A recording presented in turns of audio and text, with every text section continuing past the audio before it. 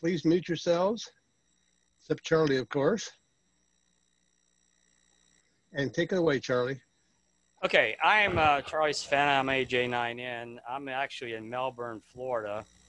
And I am one of the ARISS mentors. And last week, Oscar KP4RF called me and said, hey, I'd like to have you do a presentation on ARISS, amateur radio on the International Space Station. I said, okay, sure. When? And then he says, okay, this guy Dan's going K7REX is going to get in touch with you. And then it's we're going to go from there. So anyway, that's how we're here. And so today we're going to talk about ARISS and how you, everything you want to know about ARISS, hopefully I will cover for you. So this is what I always start out with. This is obviously the shuttle, and I always say, are you ready for a fun ride? Because I like the shot because you see all the vapor trail and the shock waves and everything. Pretty cool.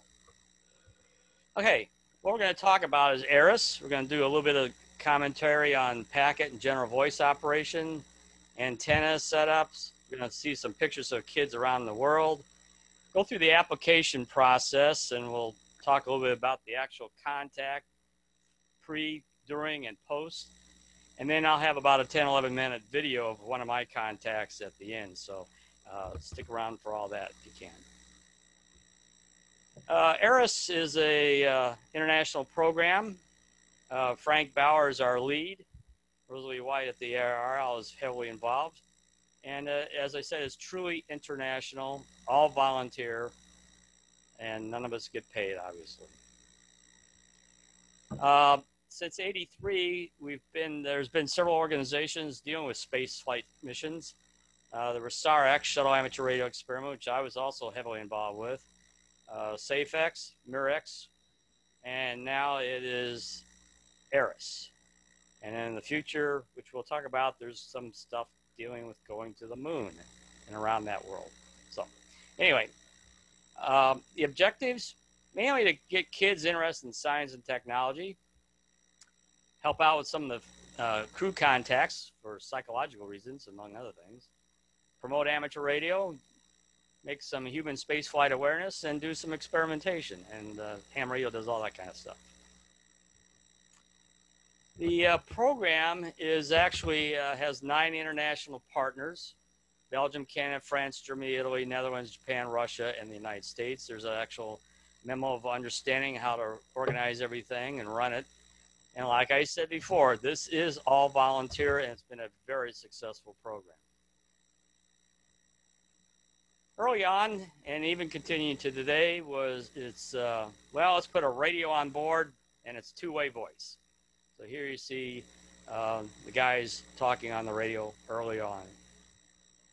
We've also got packet capability. Now, I'm not really a packet guy, but we do have packet capability, and it is operational most days. If they do have the packet turned on, it'll be pretty active. Future capabilities, some of this is still down the road. Some of it is not so much. The Digitalker, I'm not quite sure, really took off. Now, SoulScan TV has all of a sudden taken off. So more about that in a second. And there's that second. I've actually downloaded these pictures from the ISS within the last 6 months or so. Our Russian friends have had 3 or 4 or 5 days of program where they would just send pictures down from the ISS. These were all recorded from my HT, being acoustically coupled to my cell phone using a software app called Robot 36. And you can see they're not actually too bad. Now, if I broke out the FT847 and the full beam, and as with elevation rotor control, I would probably have crystal clear pictures. But I didn't think this was too bad for just sort of monkeying around. We've also got amateur TV. There's some digital stuff that happens every once in a while. You'll just have to pay attention to the announcements to see if something goes on. Spree and the external express palette, that's sort of future maybe, so down the road. So Now, if you want to do a contact, there's two ways to do it. One is the direct way. We require 2 complete stations. We're not talking mobile radios. We're not talking HTs. We're talking radios that can go in, say, 1 kilohertz steps. This is on the 2 meter and 70 centimeter band, and it is FM. So the frequency has to be able to handle, say, 1 kilohertz step or a half kilohertz, something like that, because the Doppler shift is plus or minus 3.5 kilohertz or thereabouts at 2 meters and upwards of 10 kilohertz if we're using 70 centimeters. So you really do need to be able to tweak the Doppler. Hams will get away with just about anything. They might just leave it on the downlink frequency and be done with it. But when you got a student population watching you of 600 or 800 kids, they don't understand all the static and why it's there. So anyway, we require 2 radios. The primary we'd like to see with a full azimuth elevation rotor control under computer control. Very simple to do that nowadays, not that expensive. And for the backup radio, we suggest either a 2 meter vertical or maybe one of the other omnidirectional type antennas. I also have egg beaters. Now the problem is the RF radiation patterns off these antennas are different. So if you do have an egg beater, I suggest you also have a vertical with an antenna switch that you could switch in between as the pass happens. The pass is 10 minutes. I tell the backup radio operator, I want you to switch that coax antenna switch back and forth about maybe every 30 seconds, and you'll be amazed. And they usually look at me like I'm an idiot until afterwards, and they say, wow, that was completely different, because the vertical is vertically polarized at the horizon. The egg beater is horizontally polarized at the horizon and circular polarized straight up. So you may have to switch around to get the best signal. Now the idea here is if a rotor fails or the Keplerian data is off or the computer crashes, you can still carry on with a no moving parts antenna system. So general contact operations do happen every once in a while. The international downlink is 145.8. Uplink of packet is 145.99, maybe. You'll just have to check around and see if that's actually being used. Lately, it's at 145.825 simplex. You see the call signs there that are probably the most famous one on the planet now is NA1SS. And lately, the crossband repeater is active. Not today, it's packet. It's been set up, but it has been very active, 437.8 down, 145.99 up at 67 hertz tone.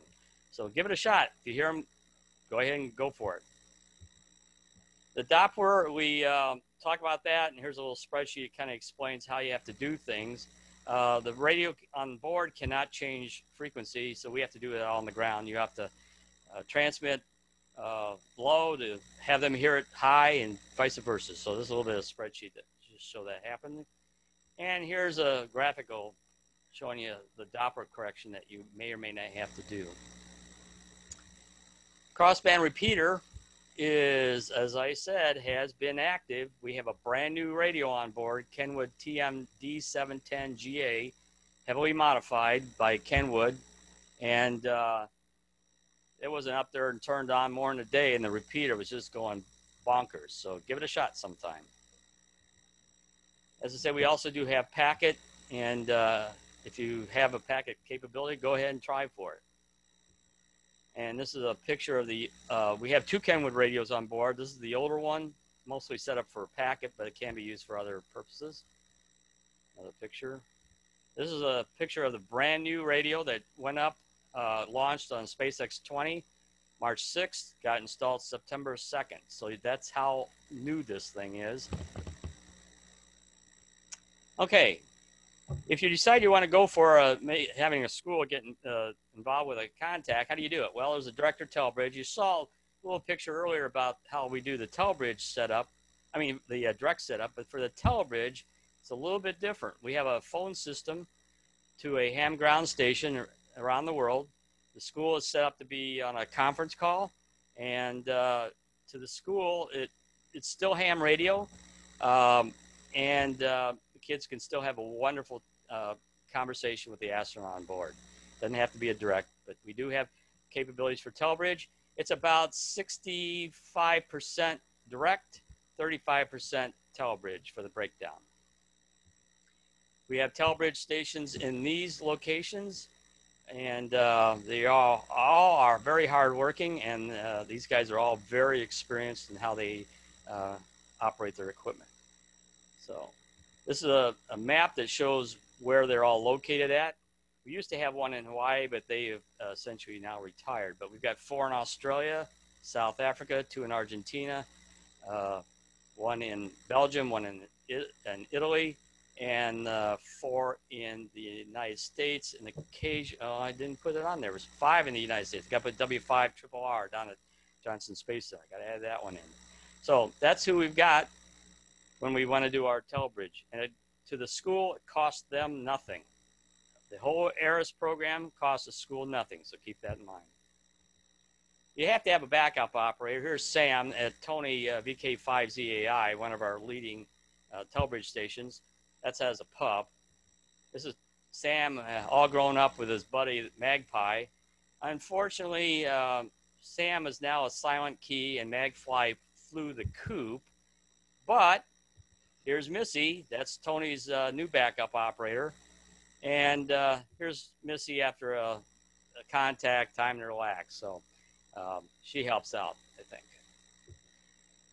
We did have a school in Hawaii, and the reason I put this one up there, even though both Nancy and Dick are now retired, this is an all-Catholic girls' school, and at times they basically almost required to have 1 or 2 of the students help them out. Now, the thing is with a telebridge, that telebridge station may be on the air at 2 a.m. because the school is in session. Maybe that's noon their time. And so you can see that this could be an interesting time if you can drag some high school kids to a radio room at 2 a.m. in the morning.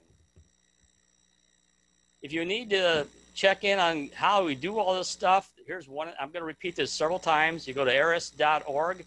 You can find all sorts of information, including the proposal data that you would need to fill out if you decide you want to go for your own contact. Now, the first radios on board are the Ericsson, heavily modified and literally built from the ground up because they really hadn't built these things and ARISS needed them, so they built like 6 of them or 12 or whatever it was. Heavily modified. The FT100 is supposed to be up there. I'm not sure it's actually there or not, but the plan would be put it on 10 meters. Early on, the radio was, this is sort of a cutaway view showing you where the radio equipment's at. Obviously, the ISS is way bigger now, but this is showing a little bit of how it's mounted, one of the radio locations anyway. Now, everybody wants to know about antennas. Here are 3 of the antennas. There's actually a bunch, but here's 3 of them. I got another picture that's a little bit better. Here are the 4 antennas that are on the service module. Yes, that is like tape measure. That's how, hams make their antennas a lot of times. The white radomes do have the S and L band antennas in them. The one on the right is a 10-meter monopole.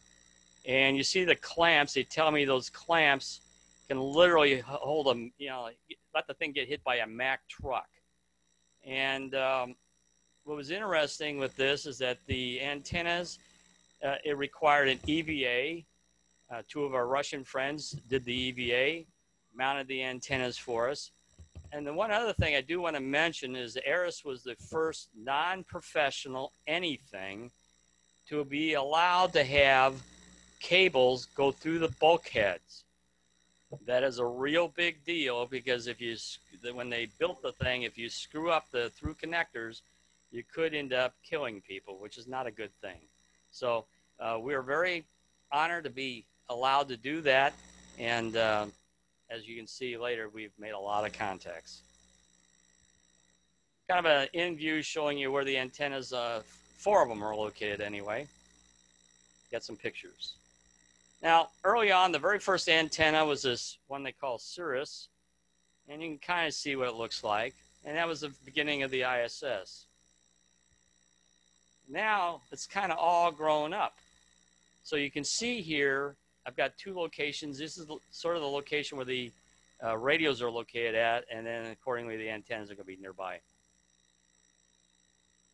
So here's one picture. You can see WA3. And I don't know if you can see it on there, but well, it's a little hard to see the picture on that one. Here are three antennas, a much newer picture. Here's one on the Columbus module. And some more on the Columbus modules. And a close-up view of the patch antenna on the Columbus module. And every once in a while, we have something really cool happen. We had a school in Colorado that we were doing via a telebridge with IK1SLD in Italy. And it just so happened that there was a guy sort of local with his telescope out, and he was able to take a picture of the ISS at the same time as the contact. I thought this was really pretty cool. You know, it's almost blind luck that he was able to capture the picture, but it looks wonderful. So I've been including that one now, ladies. If you're in the packet, this is the box that kind of controls it. Obviously, you see both English and Russian because we do have members of both countries. Now, a little bit of statistics. This is real time. We had a contact this morning in California. And so I updated this morning. I maintain all the statistics for ARISS and usually make the first public announcement stuff. So the U.S. has had 456 events. Now let me explain this a little bit. We've had 66 countries, 1,403 events, 1,336 contacts. Now an event is basically the same as a school. And contact may mean we've got multiple events sharing the same time slot. We've done this fairly, not a lot, but over in Europe, you may have 2 or 3 schools who are sharing the same 10-minute time slot. So that's why we end up calling them contacts and events. And I happen to be the control operator for event number 1, which was also contact number 1. First ever, and that was back in December of 2000. This is a breakdown per expedition. Right now, we are on expedition 62, and they have done 16 events. And a few statistics on the operators. I've kind of cut it off because it goes down. Some of them only have 1 or 2, 3 contacts, but these are the guys who've done it the most, or women. So you got Sunita up here. She's done 55. But Pelo and Luca are the leaders at the moment. So we'll see how that changes as we go on. The video I'm going to show a little bit later is with Fairview Elementary in Mount Prospect, Illinois. And we talked to Leroy Chow. So he's down here with 23. So, okay. Let's talk a little bit about some exotic locations for these ARISS school contacts. Antennas are best up on the roof. And I don't know about you, but I'm originally from Indiana, so snow and winter doesn't bother me. But the people down south almost don't know what snow even looks like. So we have to show them here. This is me shoveling snow off the roof at Burbank School, Luther Burbank School in Burbank, Illinois, prior to our contact on December 21, 2000. And we were putting together antennas up on the roof. And we had to do field repair of a rotor control cable. This was before I got the Yaesu G5400B, which is a much better system. But we had the U100 and an OAR44, I think. And we had to do some field repair to the rotor control cable. It was only minus 30 degrees with the wind chill and about 0 without the wind chill. So The schools down south don't understand when we tell them that, this is nothing, and they're freezing at 60 degrees. But so I also did a contact from Adler Planetarium. If you've ever gotten to Chicago, it's a wonderful museum. You might want to check out. A little bit of snow on the ground there. Usually the antennas up on the dome of the building. School in Tennessee, they brought out a trailer and everything to have their equipment. Challenger Learning Center in Illinois, they had up on the roof. This is Fairview Elementary, which I said we'll see a video a little bit later, and how we put up the antennas on the roof. This was in February. We got real lucky. It was about 50 degrees that day, 55 degrees, and we could operate without a jacket. You can see I just have a sweatshirt on. At Liberty Junior High, here's a little bit of a picture of how I do the equipment now. It's all rack mounted in gator cases that are the wheelie ones that you can just pull. Two guys lift it up, it's up on a table, and you're good to go in about 10 minutes. And here's the other gator case with the audio mixer and power supply and stuff. So that's how I set up. This is just one of the two stations. We have another station which you don't see in the pictures here. So, are we going to have fun yet? Some happy kids. These kids are all done with their contact. This was a school in St. John, Indiana that I mentored. School in Mount Prospect. I was mentor and the control operator for. A school in Bloomington, Illinois, which I mentored. That's the Challenger Learning Center. Japan. That school in Tennessee I mentored. They did it in a tent. They had a big tent, two parochial schools. They combined them in a big tent outside. We kind of really don't recommend that unless you're pretty sure it's not going to rain. Canada. Another one up in Nunavut. This school is so far up that a direct contact would not be possible.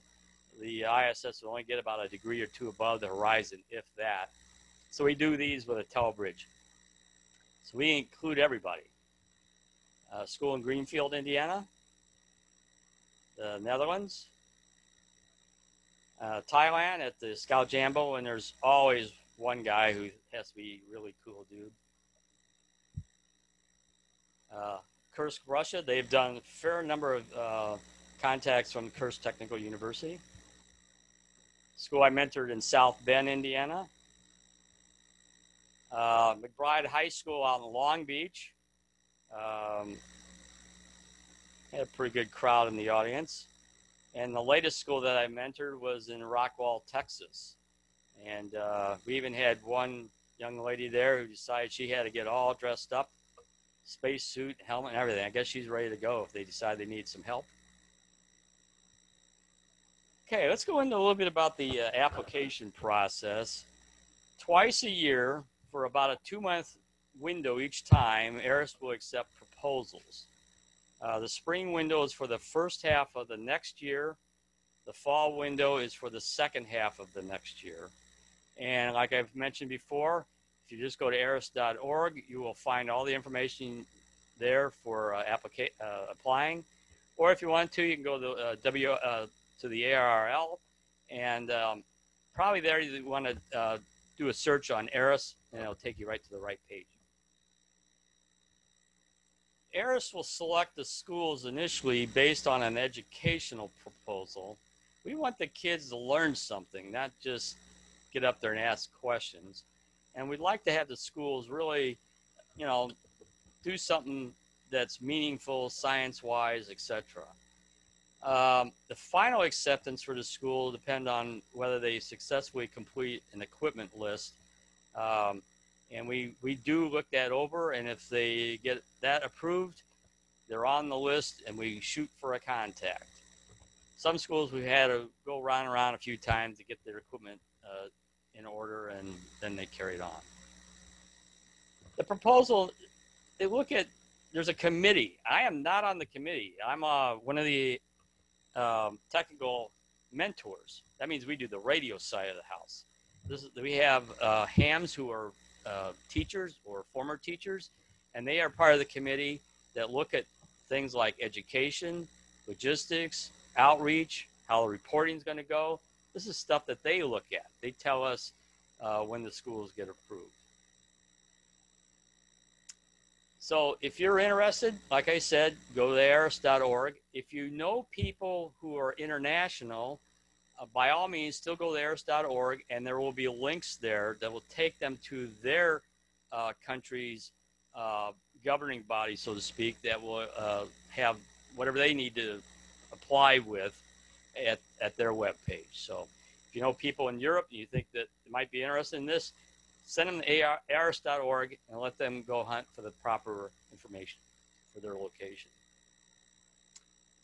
As I said, the plans need to include, what the study topics are going to be. They're going to be related to space technology, space exploration, space research, communications, wireless technology, radio science, all that kind of stuff is what will be very helpful to have on the application.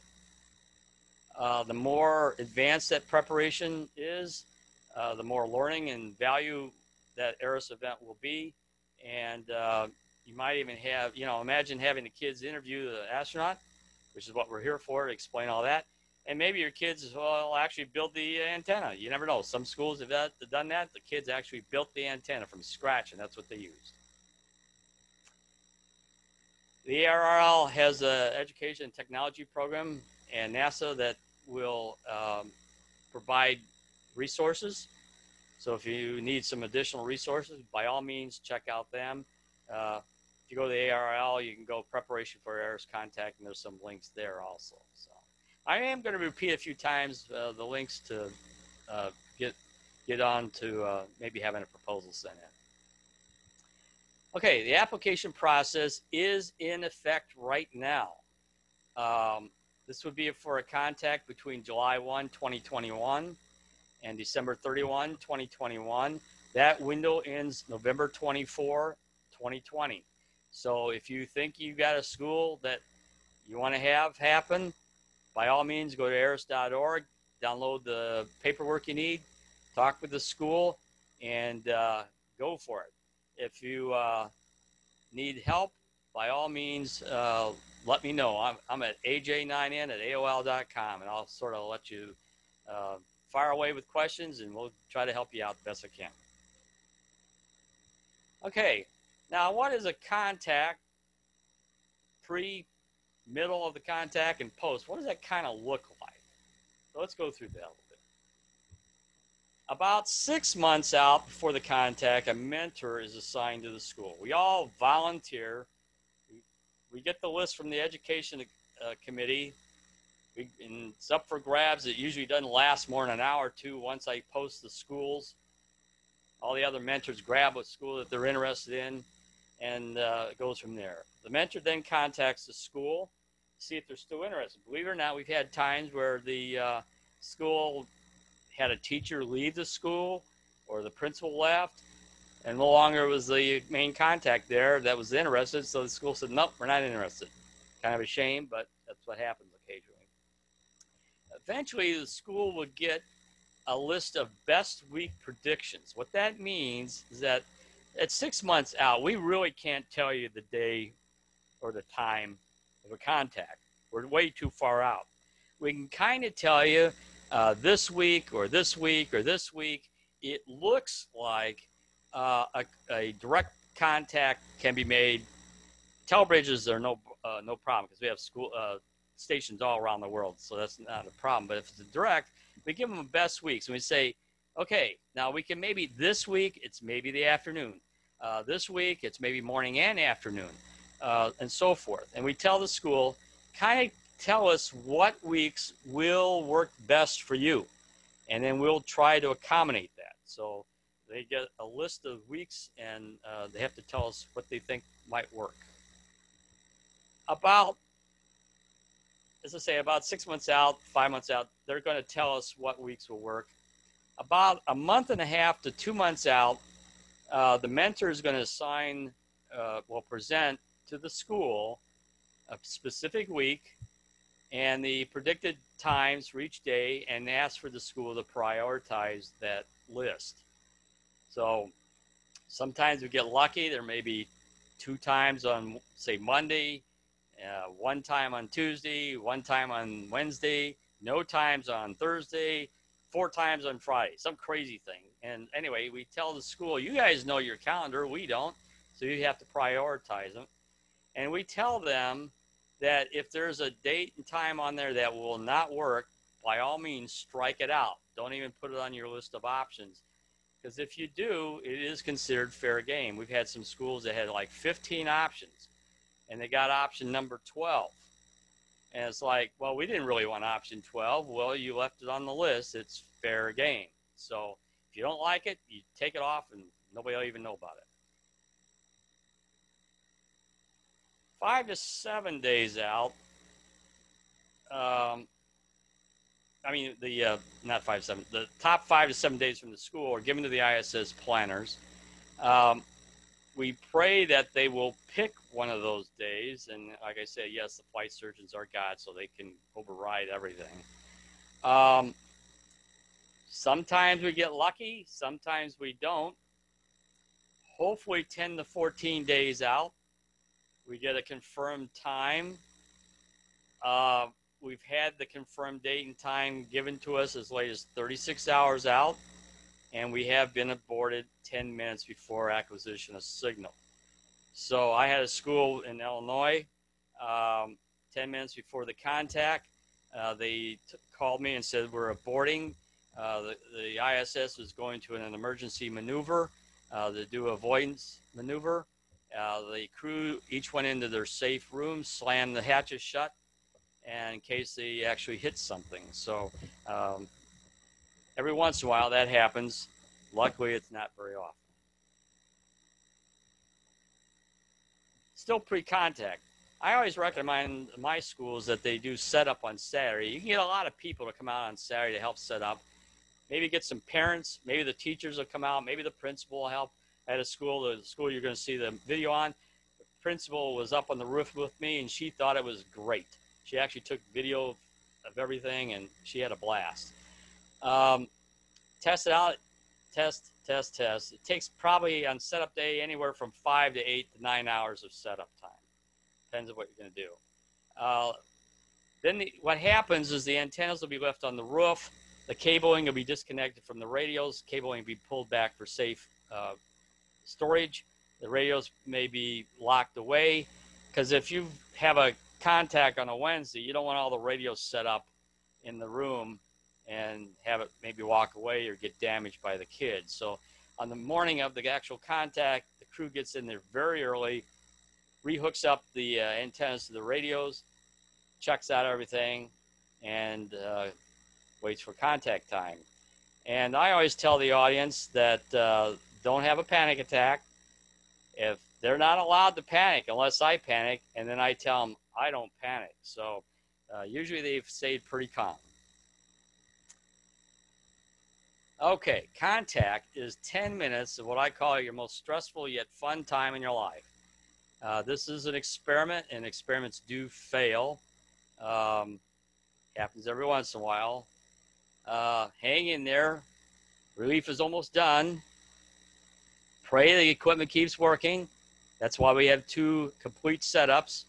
I tell the hams, think of this as a super field day. Not so much because of the technical equipment, but it's the audience that you're dealing with. They don't understand all this radio business, and so they think you're almost talking to them on the telephone only. So,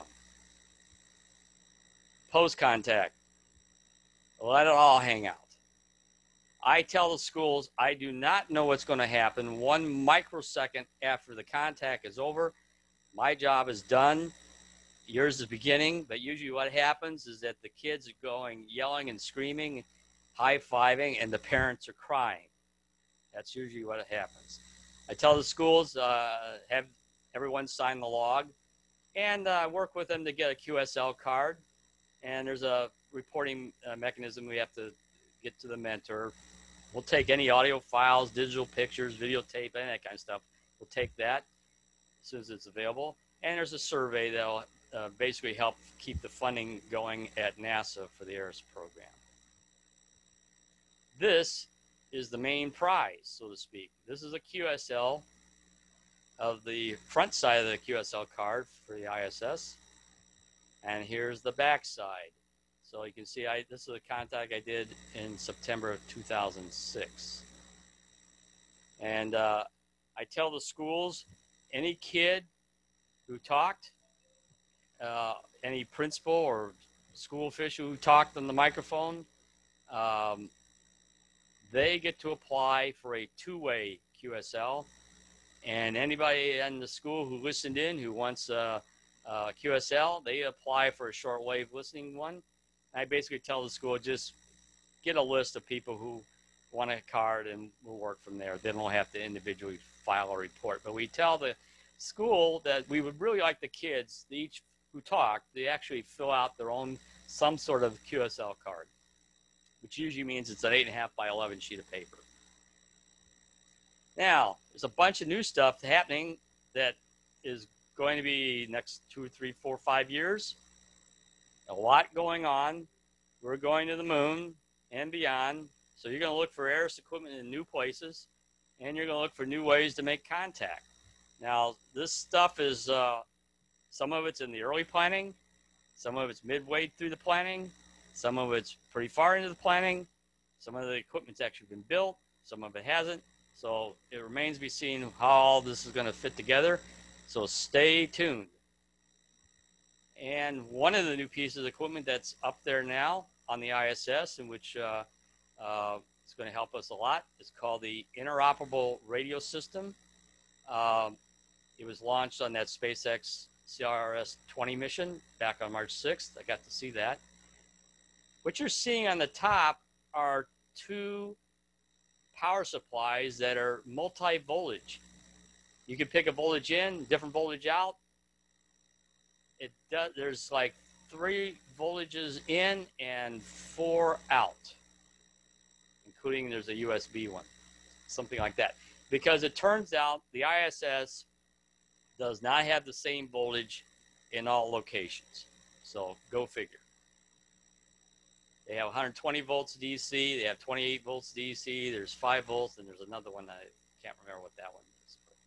So these were specially built by ARISS volunteers. And this is a picture of the radio that's on board now, hooked up to one of the interoperable power supplies, and you see all the specialty cabling and stuff. These radios are specially modified, have to go through all sorts of testing, not only for radio interference, electromagnetic interference, but they have to worry about the plastics outgassing and maybe killing somebody from the gas. So these things go through extensive testing, and our friends at Kenwood heavily modified it, and they donated the radio.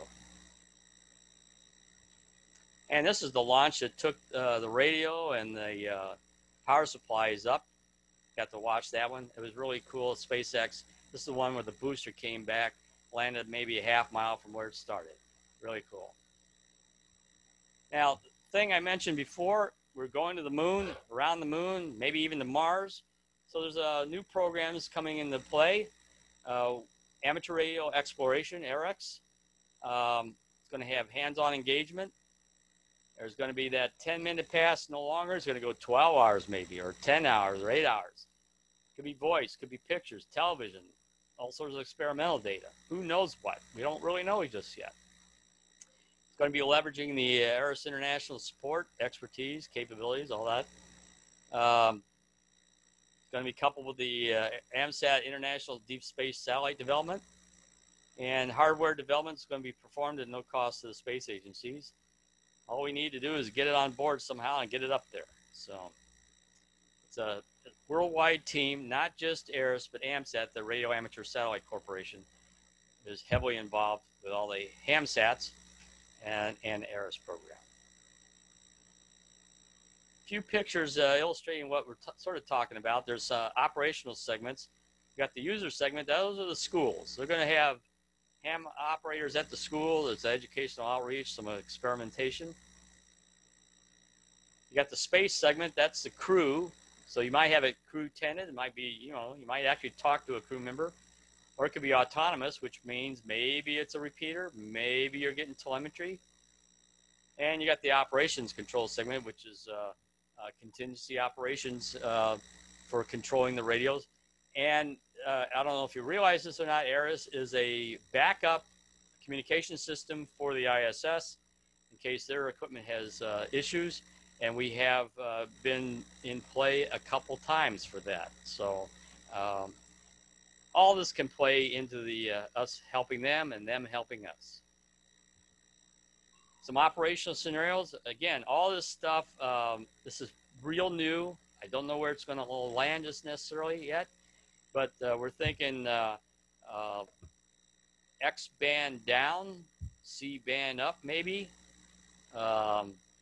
Maybe it'll be 70 centimeters. As I say, this is happening today. There's people in the background, so to speak, who are working on all this. I'm not directly involved with any of this. And so as this stuff comes into fruition, the world will be finding out about it. So make sure you stay tuned, and we'll see what happens. So if you're also so inclined, you're welcome to help the program out. We'll take any donations. And so if you go to amsat.org/donate, click on the ARISS donations, we'll take anything we can get to help us out, because the equipment is a little bit expensive. So any questions before we go forward? Let me pull this out of screen sharing here a moment. If I can see, stop share. And I'll throw that open to questions. Okay. I don't see anybody with their hands up yet. Barry, do you see anything in the chat queue? No questions in the chat queue for now. Okay. I see somebody comment about Keith Pugh helped out at Zuni. Yes, unfortunately, Keith is now a silent key. If you didn't know that, he's now a silent key. So, and we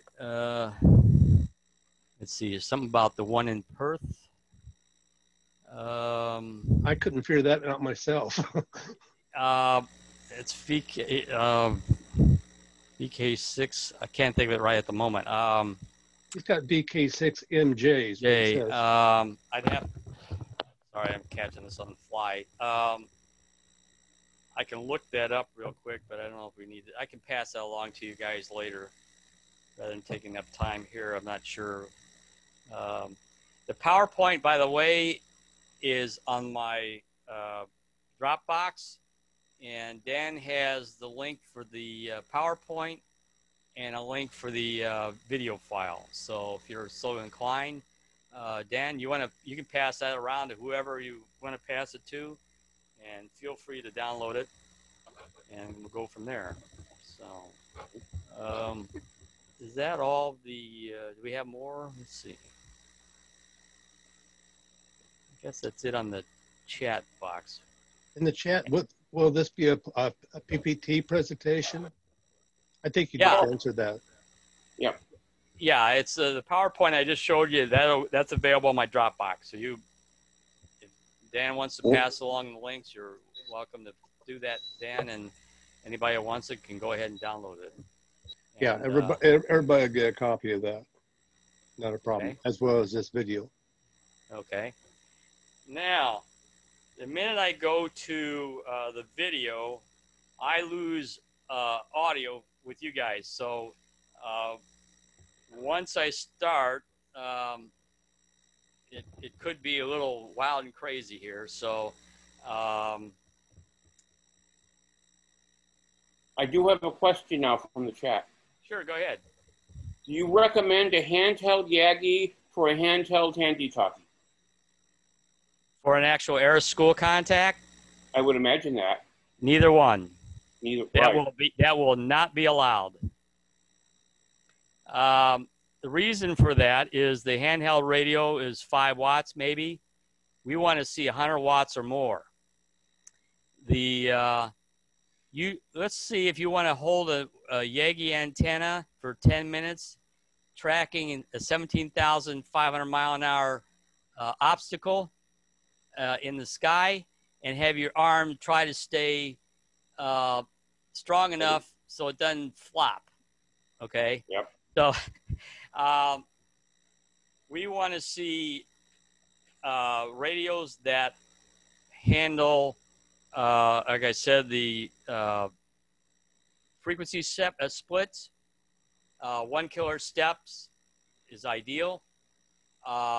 We're talking radios like a FT847, TS2000, new ICOM 9700, that sort of thing.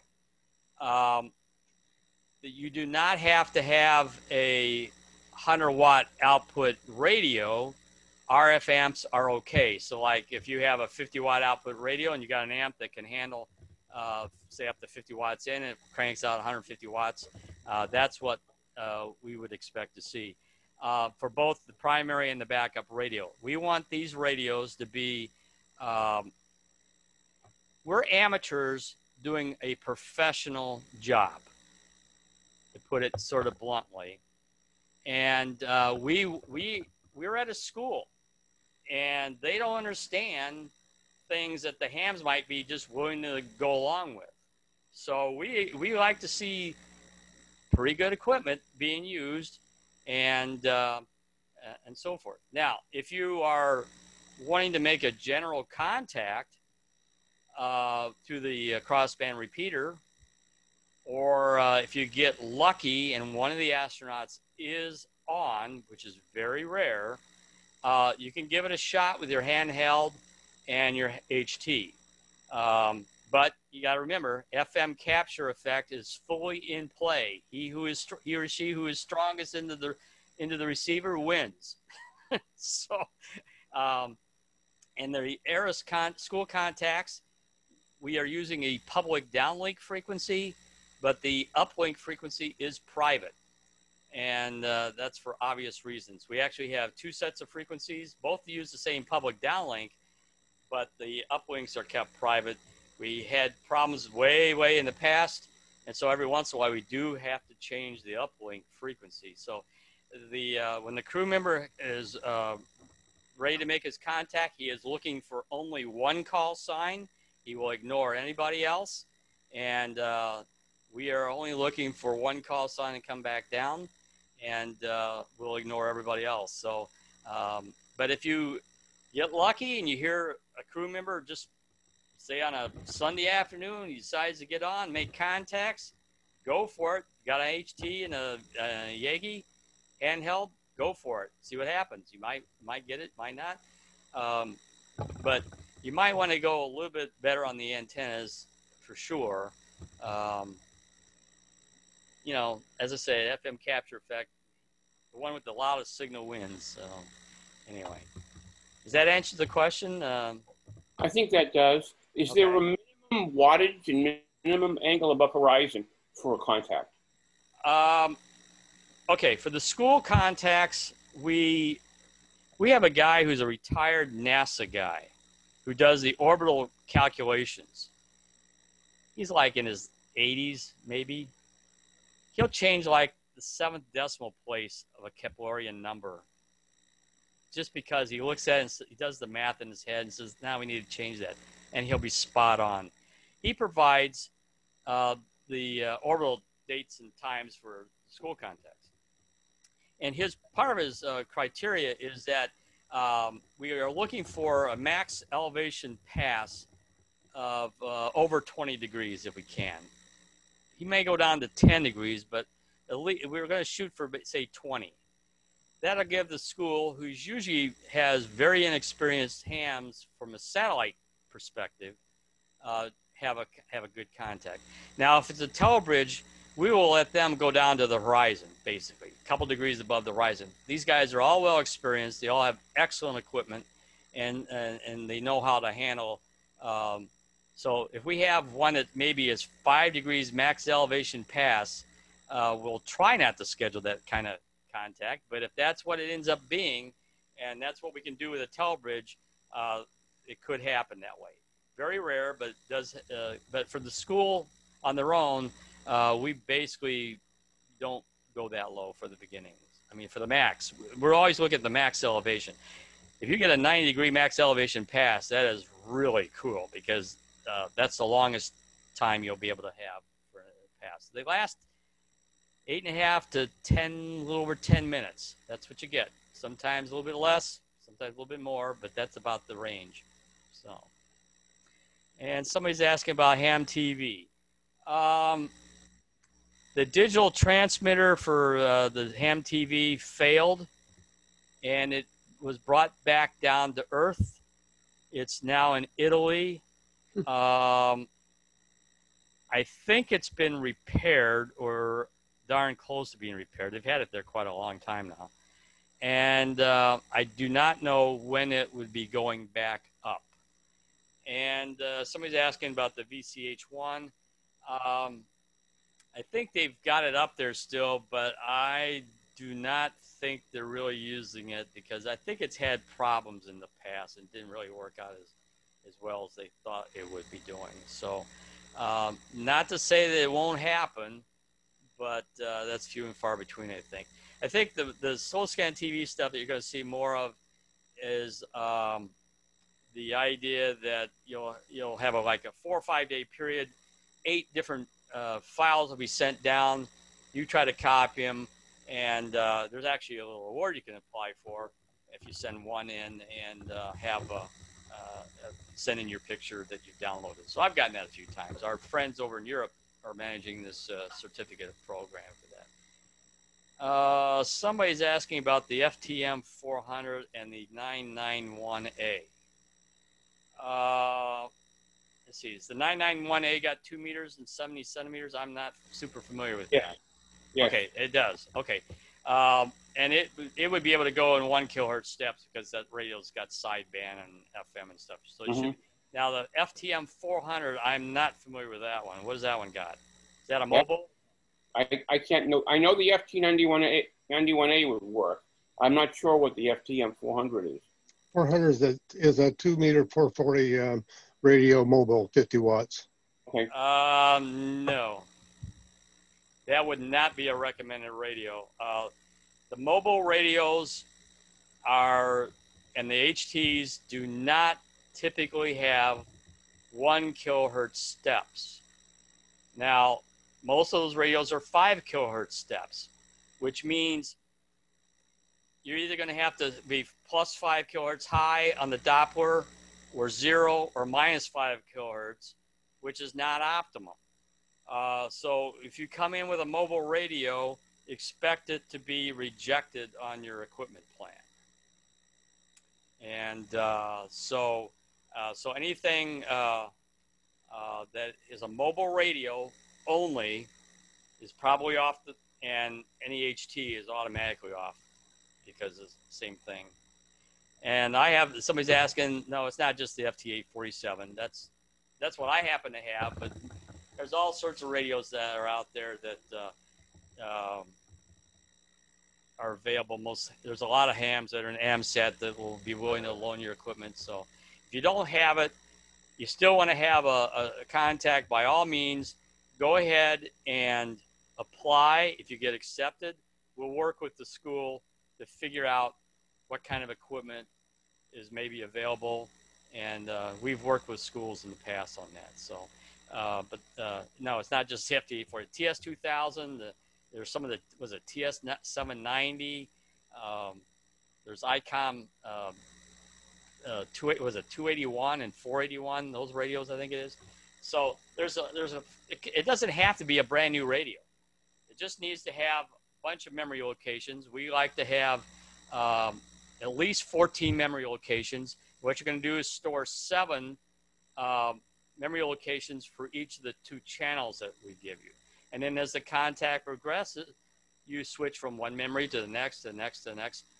Do not use a VFO, because if you bump the VFO, who knows where you're at. And with the 1 kilohertz step, you're plenty good enough into the bandpass of the radio. So, okay, any other questions? Got? All right, let me close that thing down, and let me go ahead and bring up the video. And as I say, the audio, I think, takes over, and I won't be able to hear you until we get on the flip side. So is everybody okay with that? Take her away. All righty. Let me make sure I share again. Good there. We click that.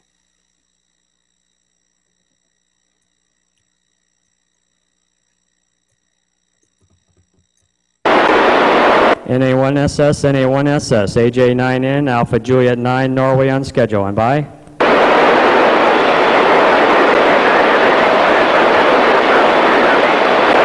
NA1SS, NA1SS, this is AJ9N, Alpha Juliet 9, Norway on schedule. And by?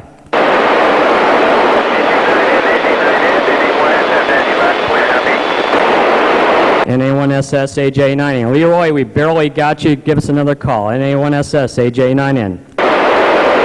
NA1SS has you loud and clear. How me? Leroy, we're getting you 5 by 5 right at the moment and climbing. The handle is Charlie, and we'll go right to the first question. NA1SS, AJ9N. One more time. How copy? Copy loud and clear. Hello, Charlie, and welcome my friends at Fairview Elementary. Welcome aboard the International Space Station.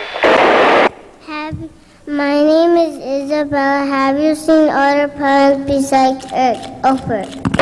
Hi, Isabella. That's a very good question. Well, we do look at the stars, and we do see other planets, but they do appear like stars just like they do on Earth because we're only about 250 miles closer to them, but they look very clear and very beautiful. Over. My name is Kaylani. Can you see the constellations? Over. Yes, Kaylani, we have a very good view of the constellations. Because there's no atmosphere for the light to go through, the stars actually don't twinkle, so it's very clear. It's like being on top of a dark mountaintop, and we can see some very neat constellations. Over. My name is Vinny. Do you ever want to take a trip to the moon? Over. Well, Drake, I tell you, I would love to take a trip to the moon, and hopefully we'll be able to get back there in not too long, and maybe one of you kids can be the first person on Mars. My name is Sean. Is it always dark in space? Over. Well, Sean, it's only dark when you're on the night side of the Earth, just like it is on the ground there. And so about 45 minutes of our orbit is dark and 45 minutes is light. Over. My name is Veronica. Do you miss your family?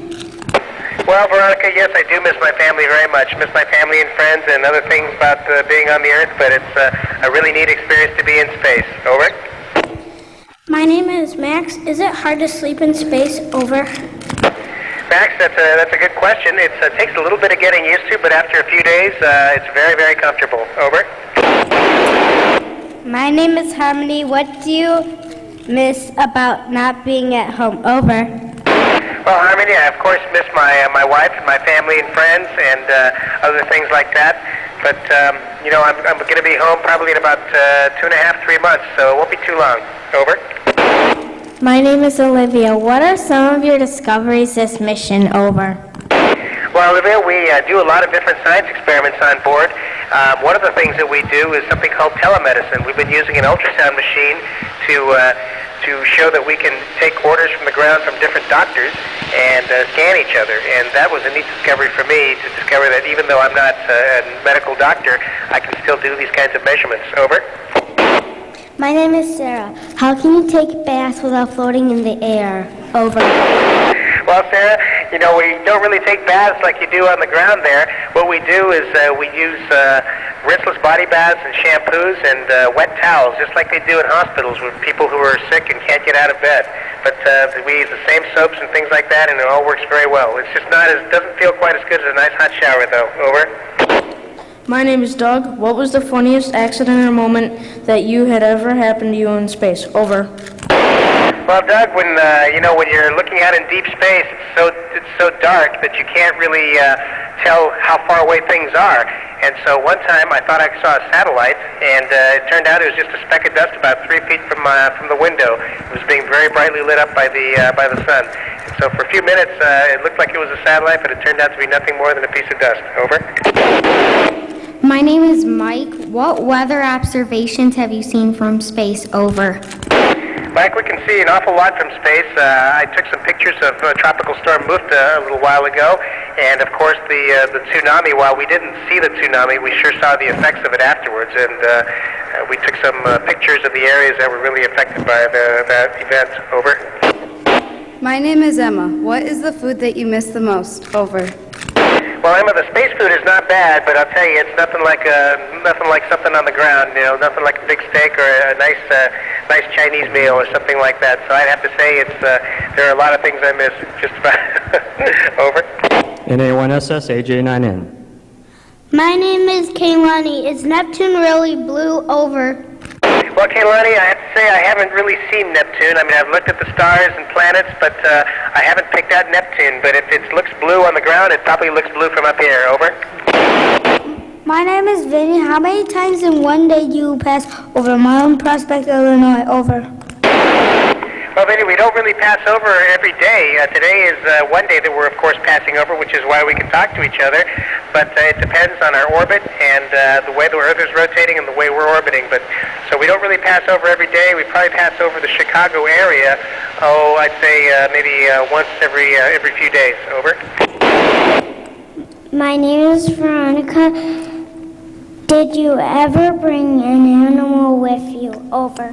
Well, Veronica, we don't have any animals on board. The only animals are on board are the two of us right now.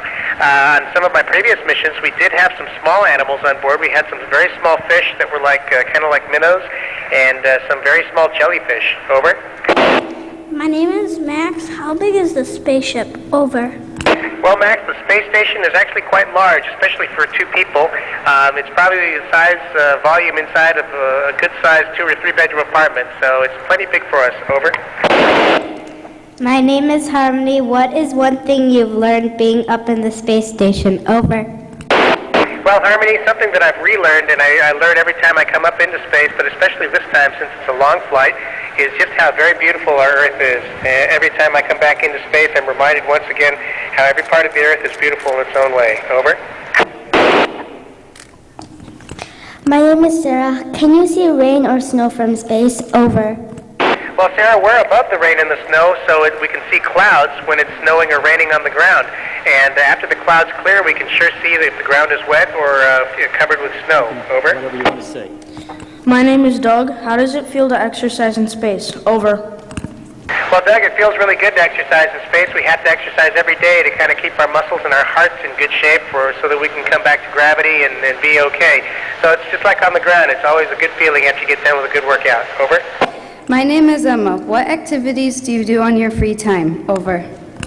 Well, Emma, as I was talking about, there's nothing more beautiful than the Earth, and one thing I really enjoy is taking photographs of the Earth. It's kind of become my new hobby, so I spend a lot of time, in my free time, taking pictures, looking out the window, and looking at my pictures. Over. My name is Carrie Swalwell. What do you talk about in space? Oh, hello, Carrie. I'm sorry, I missed the first part of your question. Can you ask that again? Leroy, give us that again. Could I hear the last question again, please? What do you talk about in space? What do we talk about in space? Well, we talk about things like you talk about on the ground, I guess. We talk about the day's work. We talk about things that we've seen out the window, and we talk about our families and friends and things we're looking forward to when we come back to Earth. Over. Leroy, we've actually run through our questions. Can you give real quick, how do you all go to the bathroom? That's a question I always get asked, and they are always afraid to ask it. Go ahead. Well, of course, we have very specially designed facilities to use, and they use fans and separators to kind of keep things together. And so the answer to how you go to the bathroom in space is very carefully. And, of course, you always up your own messes. Leroy, we got about 30 seconds. We're going to sign off, and we'll say... 73, Commander Chow, Fairview Elementary School. And A1SS AJ9N. That's wonderful. Thank you very much, Shirley, and everyone at Fairview Elementary there in Mount Prospect, Illinois. It's been a real pleasure talking to you again. I look forward to seeing you soon when I get back there. You guys all take care, and remember one time, follow your dreams.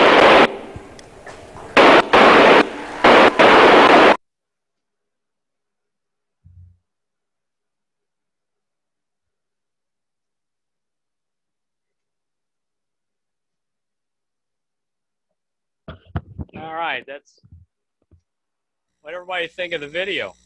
Wonderful. Always. Always. See makes me choke up. Excellent. Yeah, the principal, Carrie, she actually was up on the roof with us, and this was a crew pick school, and it's like, well, how did they pick the school? We allow the astronauts to pick a school. If they want to talk to the school, we're going to set it up for them. And so we did some investigations like, well, how is he related to the school? And it's, well, did he go there? Nope. Relative go there? Nope. wife go there? Nope. Teach there? Nope. He was invited to the school to talk before he went up.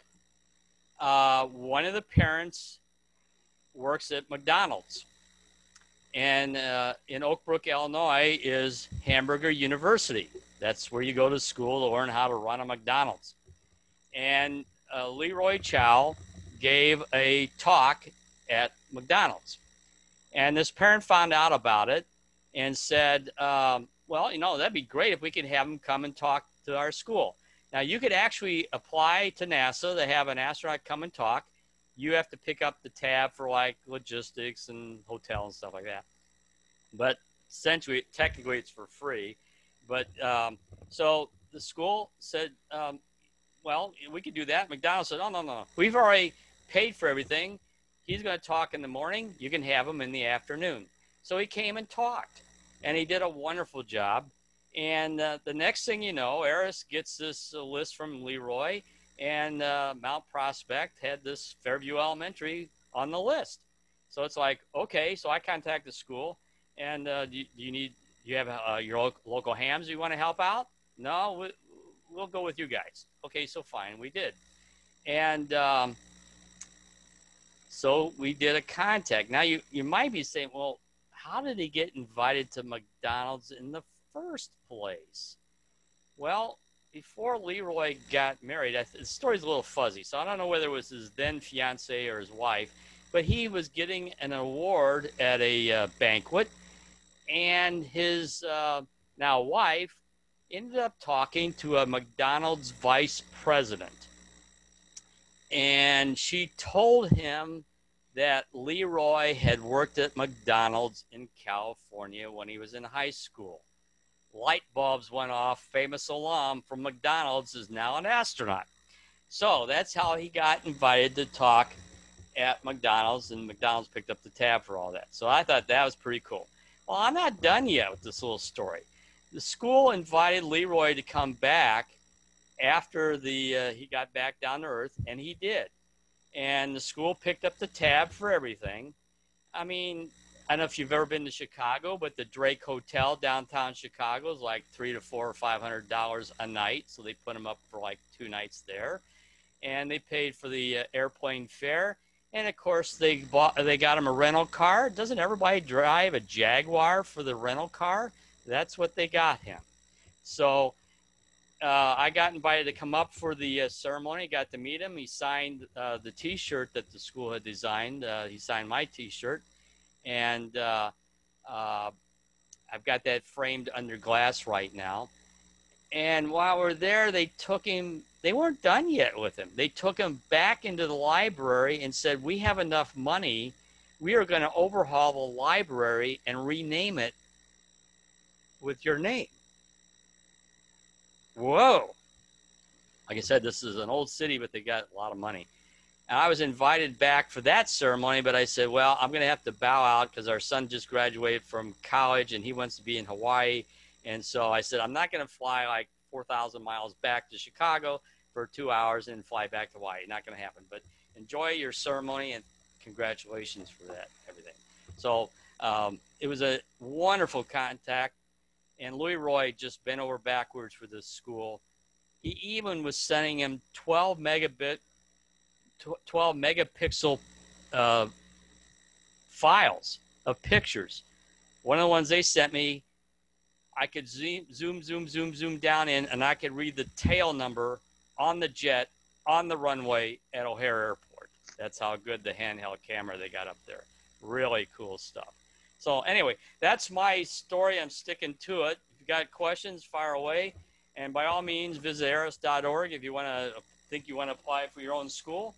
And as I say, the links for the Dropbox for the 2 files are available, and I'm sure Dan will send that out to everybody. You betcha. Looks like Oscar wants to give you a question. Go ahead, Oscar. Charlie, your presentation is awesome.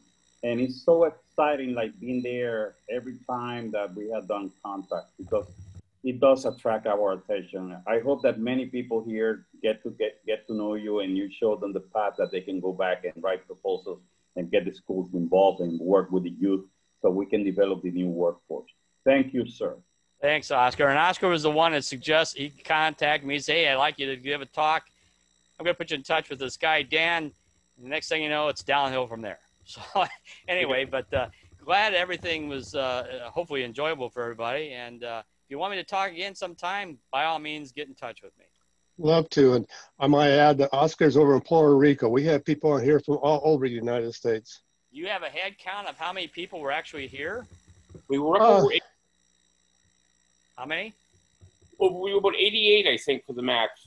Wow, that's pretty good. Yeah, we afterwards we take this video, I post it with the notes and all that, and I send it out to way over 500 people.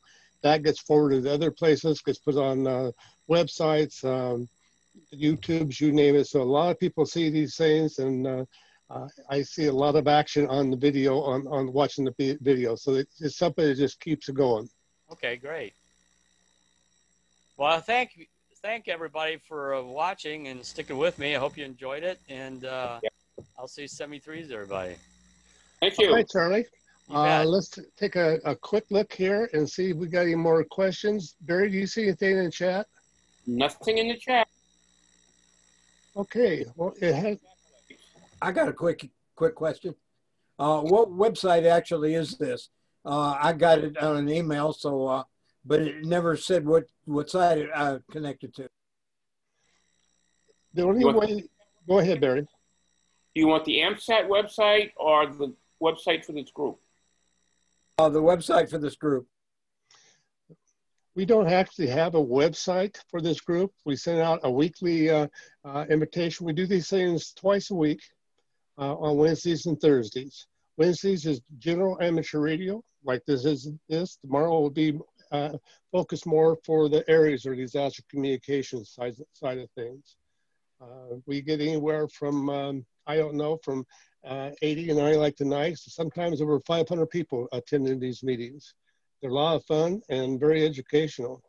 So when I send out the email this time, I have a link for people who want to join a group we have that would get the announcements and such if they want to do that. Yeah, we have a group discussion area for this. And that's probably where you got it from.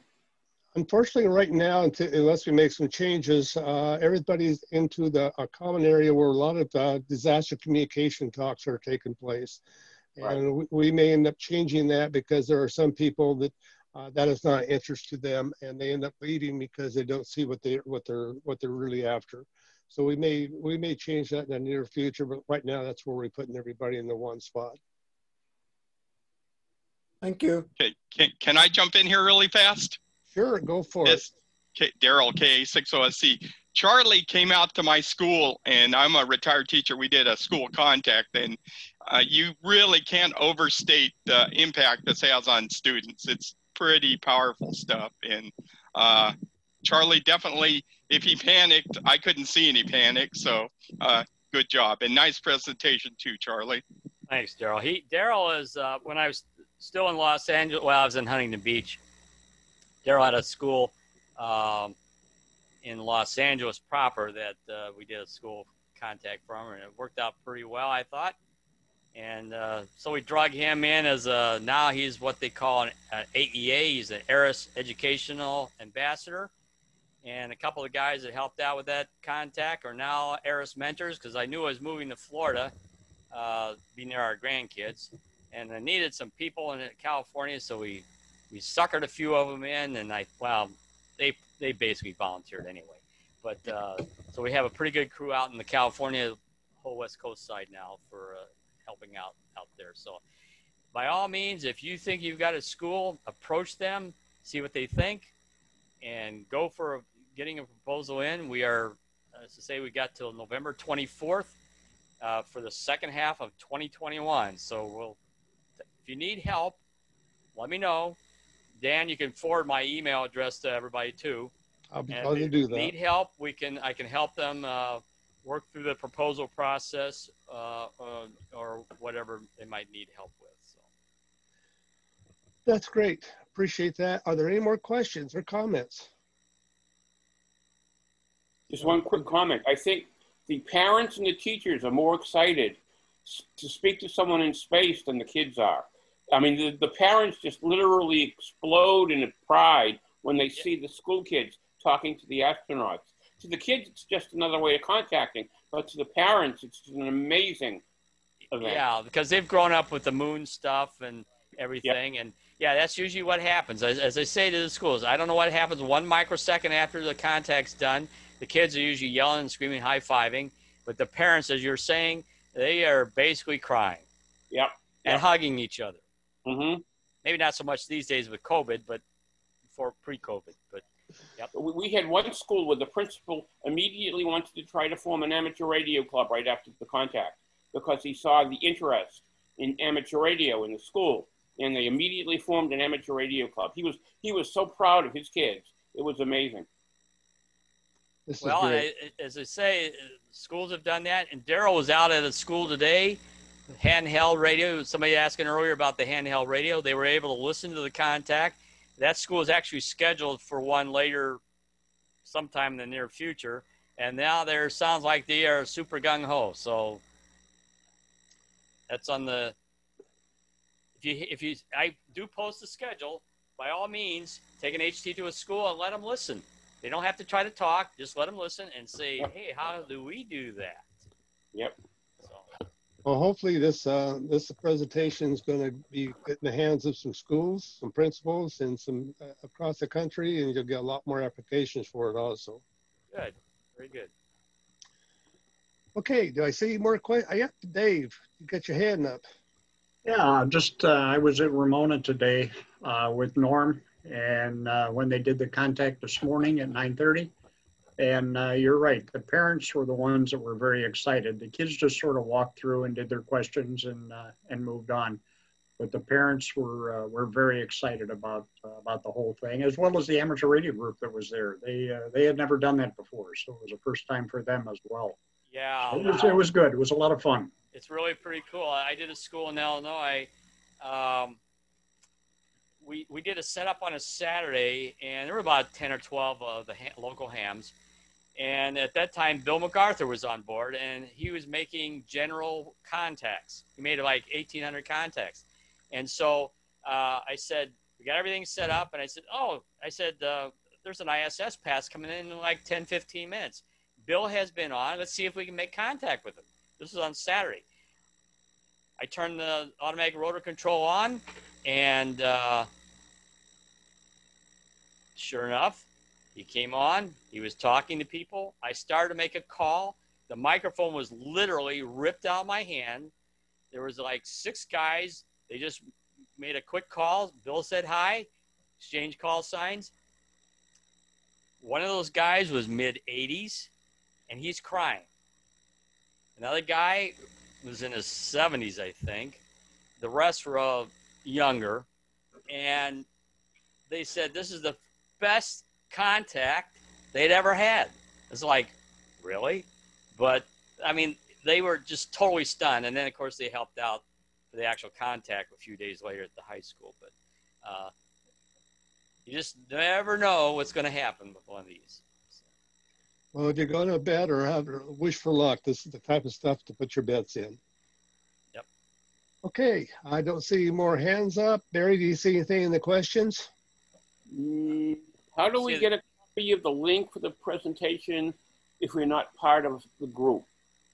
And it's also a question of how do you get on the email list? Okay, if you've got this via email, hopefully you'll get the follow-up. I'll do a follow-up. We'll have the video, we'll have all the information, the chat, everything will be a part of that. And you'll be able to download the video, edit it for your school or for your ham club's activities, whatever you want to do. And we'll make that available to you. So however you got this thing, backtrack it, and there'll be that. Probably sometime tomorrow I'll get that out. I'm typing my email address.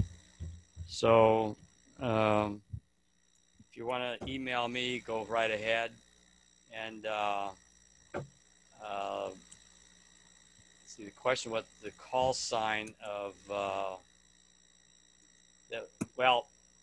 Leroy was using NA1SS, right off the top of my head, I don't remember his own call sign, but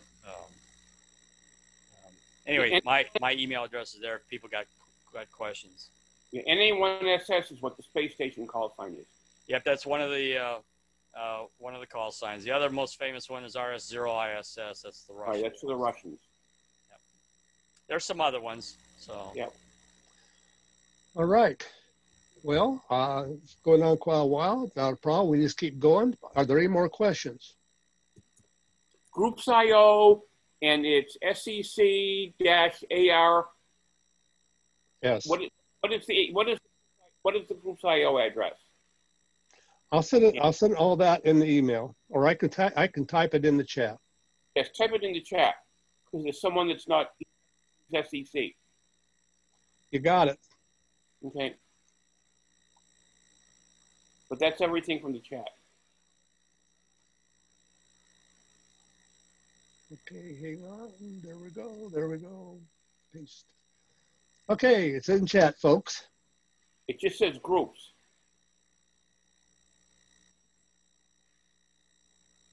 Here we go. Okay, we got it. Yep.